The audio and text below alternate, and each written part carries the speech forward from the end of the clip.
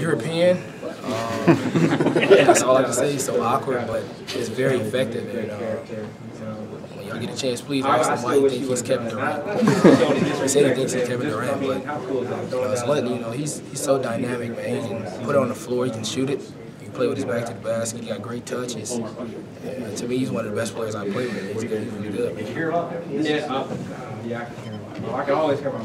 Derrick, you mentioned that with Mo, best players that you played with throughout your whole career, high school, college, everywhere. Just in general, man. He got a lot to him, and I think I'm pretty skilled, but he got a different level to him. Man. He's good. He's really good. Honestly, that's all I can say. He got a European flavor with some American type of grit. It's just it's hard to contain him. NBA good? Now y'all not gonna give me that.